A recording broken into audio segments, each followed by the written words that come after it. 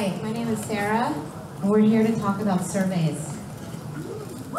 And truth and data, and doing better quant for your mobile game dev teams. So I realized my title today was a little clickbaity. I apologize for that. I manage UX research at Glu Mobile, and if you didn't know, Glu Mobile makes mobile games.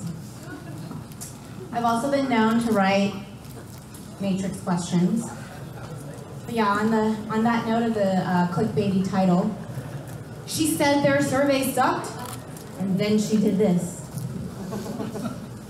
Today I'm going to talk hopefully about something a little meatier than just telling you how to write better matrix questions. Today I'm going to tell you how at Glu we needed to put more emphasis on our quantitative research methods. And I'm going to tell you how we made it better, and how by making it better, we brought some data to our teams to build some trust with them. And then I'll go through a few best practices. A little bit of framing before that. So the user experience research team at Glu is 5 of us now. And I spoke in 2014, and back then I was essentially a team of 1. So we call ourselves UXR for short. And when I talk about quant, I'm talking a lot about in-game surveys where, you see a pop-up and then that, the player clicks it and then they go to your, insert your favorite survey tool here, be it the SurveyMonkey or the Gizmo or the Qualtrics. Or I'm also talking about collecting outside sample, learning about your competitors. I'm talking about working with your analysts to do really good triangulation. I'm talking about the analysis that goes into it, and I'm even talking about recruitment. We put a lot of effort these past couple years into improving all of these things. And I also want it to be clear that I'm not up here to tell you that you should stop doing play testing or qualitative work. Doing quantitative work is not to be in lieu of the other work you're doing, and we really see ourselves as a mixed methods team. We have really made an effort to be the team that our game studios can come to no matter what kind of questions that they have. So we really don't say, oh, that's market research, we can't do that. We don't want to turn anyone away, we just add to our process. And we want to be the big brain, and we want to be semi-embedded in the work and helping teams answer questions at every step of the way. When they come to us with a question, we just come back to them with, here's how we think we can approach that. And we really value that. But why do we need to improve our quantitative methods? Well, this is really a coming of age story. Like I said, we were just, a couple user researchers up until 2016. In 2014, it was just 1. And we had 16 titles to support across like 8 different genres for 8 different studios. And these studios were located all over the world. So not to toot our own horn, but we really had to scale up, and I really think we did. So on the top here, you can see all of the studios and genres that we were supporting in like 2014 and 2015. And the light blue studios were really the only genres and teams that were co-located with us. So we were supporting teams all over the place, be it in the Bay Area or internationally. And then in 2015 and 2016, Glu acquired more companies, and then there's just like more and more work for us to do. And so when a company, is a mergers and acquisition type company, you have a big challenge. Every time a new studio comes on board, you have to build a relationship with them. And every time we acquired a new company, each studio had a different level of understanding of their players. In some cases, we'd meet with the new team and say, yeah, we already do lots of surveys, we know all about our players. In other cases, they just say, we're not sure, we think they're just all 45-year-old women. In other cases, they'd say, hey, we really value user research, but there's like only 3 of us. Can you please help? So we had to scale appropriately to get to know teams with varying levels of understanding of their players. And even with the teams that were already here, we really had only established, trust and some sort of process with, 1 or 2 of those teams. So we also had to do more work to prove to our teams that user research is valuable. And we all know that product managers love numbers. So doing surveys and starting, helping them to scratch that surface of who their players are was really, really important. We also called ourselves a mixed methods team, but we were very, very lopsided. We really were doing mostly usability. And we didn't want to be like that. We wanted to be able to do both. We wanted to be able to inform strategy, and we wanted to be able to inform, decisions on things like game balance and, content, etc. So we had to do 1 and 2 by generally just expanding our methods and thinking about how we could help teams in different ways. And then finally, the be-all, end-all, the golden nugget that we were trying to get to was this idea of creating a 360 view of our players with player profiling. And to be honest, I can't really take any credit for the work here, but one of my team members has been doing some incredible work on player profiling and triangulating with our analytics data. And when I talk about profiling, we've all been pretty inspired, I'm sure, by the stuff that we've seen Nick Key talk about. There's been great, Immersive talks a lot about profiling. But I don't think I have to tell any of you here how valuable profiling is, because it can just help you build that sense of empathy, knock down assumptions, and inform all sorts of features, on your roadmap. And it can help you start to help teams put the player in their minds before you get to beta and you're just playtesting. So we wanted to do all 3 of the above so that we could build the infrastructure and the knowledge so that we could start doing the player profiling work. So how do we do that? So how do we get to the point where we're now doing this work, we're getting awesome questions from our teams? It's not just about stats and pie charts. There's a lot of other things that go into it. And for us, it was really this idea of communicating better, being flexible, putting focus on triangulation with analytics, or in-game analytics, standardizing some processes, if possible, automating some of those processes, and also giving teams access. If there's anything I learned in the keynote, is that I should be writing shorter reports. So what do I mean by communication?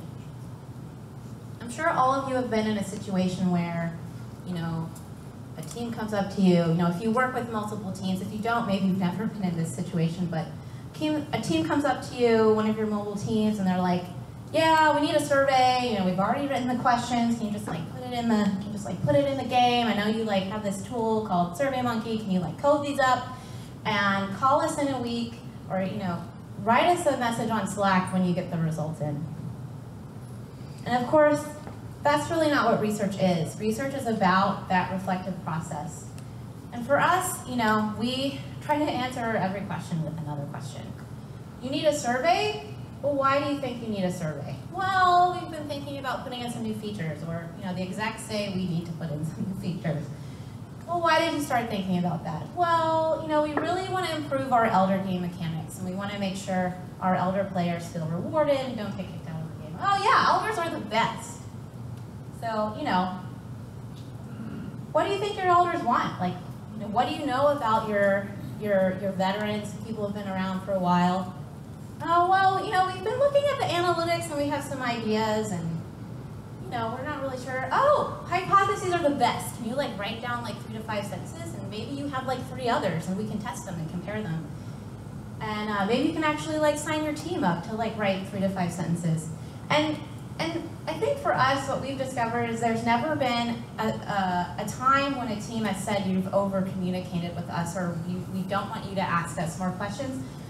Because long story short, we might have been the first team, of all the central services to actually ask and say why are you excited? Why do you like working on the game that you're working on? And what do you want to know? This should really be the bulk of the work. Flexibility is really important too. For us, being flexible means that you set up campaigns yourself. You find some alternatives of how you're going to get the survey data. So for our team, sometimes you're going to be it's going to be an inbox message. In other cases, it's going to be an interstitial that's being popped up by the A/B testing campaign tool. In other cases, we've had to work with like the ad network. Another thing that's been really helpful for us is making sure that we work with our analysts to get data that we don't have to have, say, people self-report in a diary study. So, only you can stop self-reporting. So make sure that you are working with your analysts, like when you set up a diary study and you're getting all that quantitative information, like, and you know in advance how you're going to be able to keep track of those players, things like, session time, currency spent. And then I've told you a little bit about standardization and automation. For us, it's just a matter of like, we always hear, sometimes we work with vendors and they're like, yeah, you shouldn't use examples when you ask for genre, and other people are like, definitely use examples.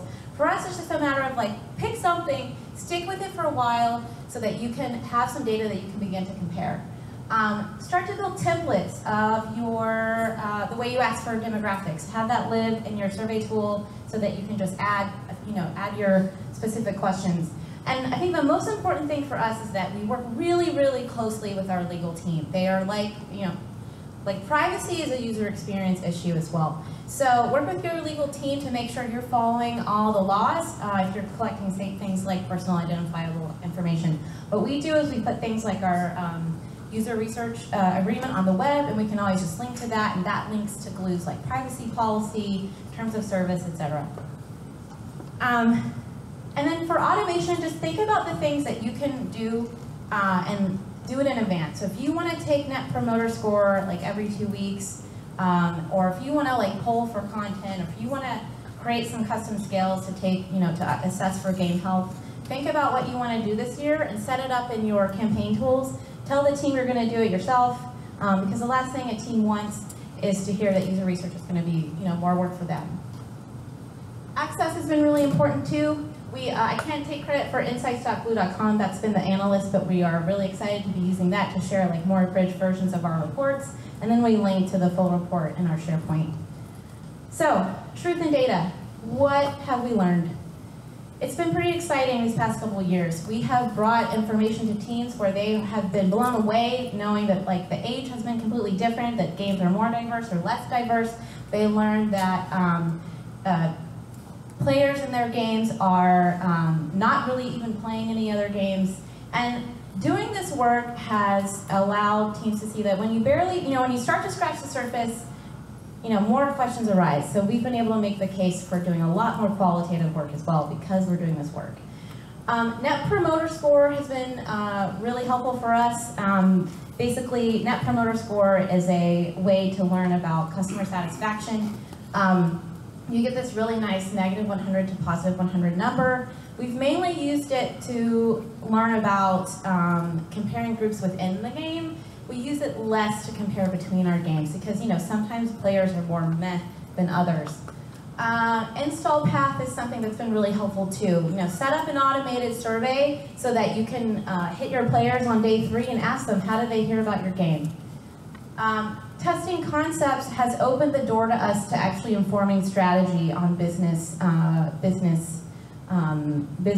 goals, and so we've actually been able to show some previous work we did, which was a small quantitative study, and we've been involved now in licensing agreements, which we're super proud of that.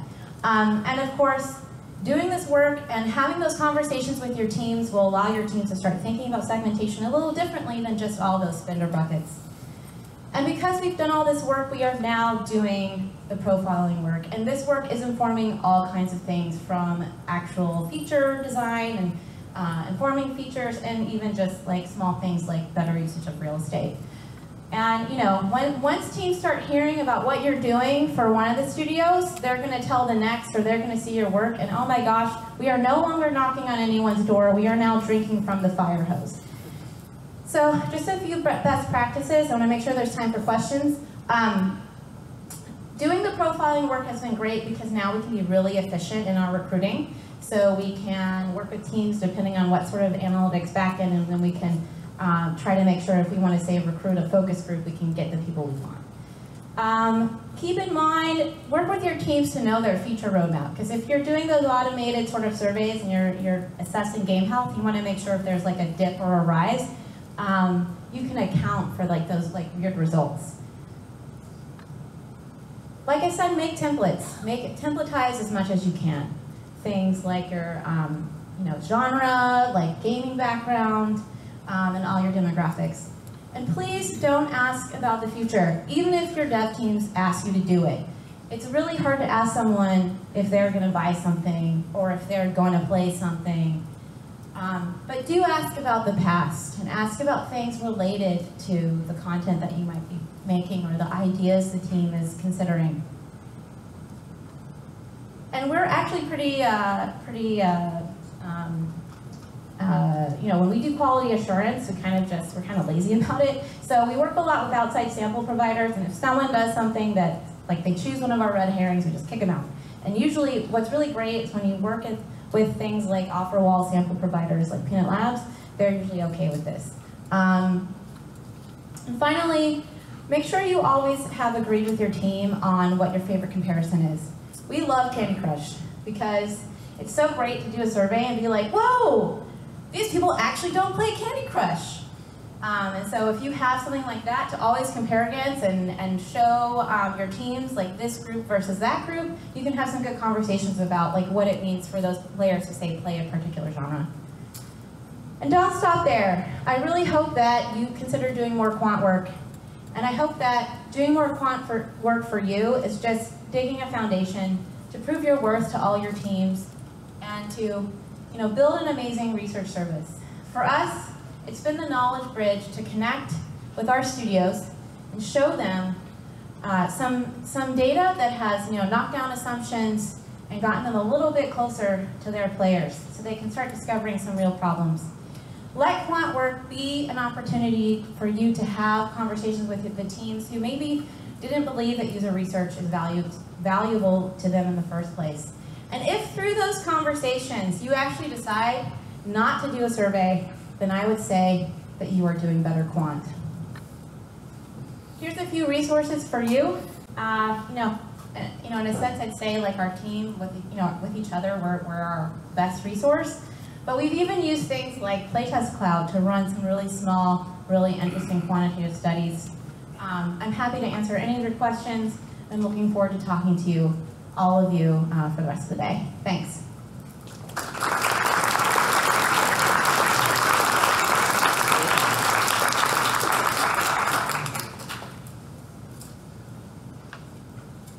Hey, so, can you guys hear me? Okay. So, the company, the lab I work at does a lot of outsource work. So we're pulling clients from all over the place, all over the world. And one of the things that I find, earlier on you said they tend to give you a list of questions they want answered. Not hypotheses, but like specific questions. And you talked a little bit about how you sort of push back gently on that, but a lot of the strategies you talked about seem to sort of depend on having a relationship with them, which isn't always the case for us. Do you have any thoughts as to how to redirect those types of queries in a more useful way? Sure. So the question is, how do you have a better conversation with the team that's come to you with something specific? For us, it's just been following up with that with, hey, look, let's just have a longer conversation with what you actually need to know and why. So if a team does come to us and say, hey, like, in some cases, teams have come to us and they're just like, yeah, we really just want some people to sign up for the VIP program, and we want to ask them a couple other things. Can you help with that? And in those cases, if it's early on and you're just trying to build a relationship with that studio, we're kind of like, all right, but then we just try to have a conversation. Well, what are some features that are coming up? What's something that you want to do, or you've wanted to do, but you haven't been able to make the case to do that yet? Do you even know like the demographic breakdown of your players? So it's just usually following up, having going there, like, so, we have the team down in San Mateo, like just making the day to go down there and spend the day before because if it's a really big, long, quantitative survey, you don't want to be spending, whatever, 6K, finding out information that's actually not going to be helpful for them. Thank you for this, super interesting. I'm wondering, what do you find is the best approach for revealing findings to everyone that you do these surveys for, especially if you do a survey over time? Sure. So, and I realize I didn't go a lot into analysis or reporting in this talk. So, in some cases, we'll just send an email and say, hey, here's the NPS scores for like these past few months. In some cases, we might just wait and bring it to like the QBR for that studio. And then we were pretty lean up until now. We've been able to get a bigger budget, so we've also improved our survey tools so that we can do automated reporting very quickly, and we send the data like right away, and the data comes out, and we just say, hey, here it is, and then we say, here, you can look through everything, and then we get together maybe a few days later after we have all the survey data, and at that point we're really instead just talking about the conclusions and what we're learning and ideas, and so that's more of a conversation. Thanks so much for the talk, really interesting stuff. I actually really enjoyed that you talked about letting legal deal with kind of informed consent. And that's something that I don't hear enough researchers talking about, is how you ensure that you have consent from participants. So I was wondering if you could elaborate a little bit more, both in terms of collecting personal data through surveys and what consent procedures there are for that, and then additionally, how much your team and user research team has in that role, or if it's just straight up legal. Sure. Thank you so much. I'm so glad you asked. So the question was about legal and how do we work with them and make sure we're doing the right thing. So we want to make sure that for in-game surveys, we want to make sure before we start collecting their information, even if we're not, say, also collecting analytics data, we have them agree to a user research program agreement, and that lives on the web, and we can link to that. So they just say like yes or no, and if they say no, we kick them out. And that in that agreement, it links to our privacy policy and the Glu terms of use.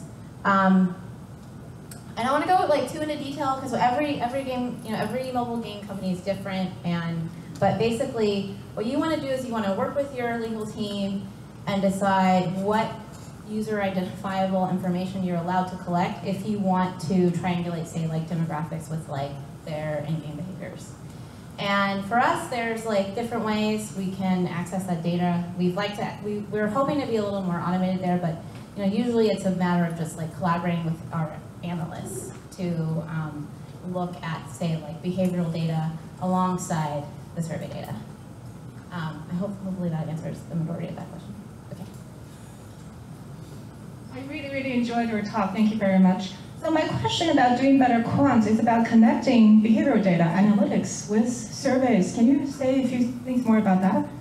Yeah, sure. So the main work where we've been doing a lot of that is in the profiling work. And my colleague back there, Natalie, you should find her later today. She can tell you all about the awesome work she's been doing. And that's where, if you've seen some of the work that has been spoken on a couple of GER summits back from like Nick Yee, we're thinking a little bit about clustering, and we're reading about best practices. I'm really excited for the talk later today. But basically, we're looking for, we just try to find like groups within our games where we see some similarity. And then we usually also do qualitative work as well. So we're not just leaning on the quantitative work. So we're doing user interviews in addition to that. So that we can paint a really, really detailed picture of who these people are, so we can go broad. So there's like the tree and like the roots, right? So we're just trying everything. Because the more we do and the more types of data collect, the more we know.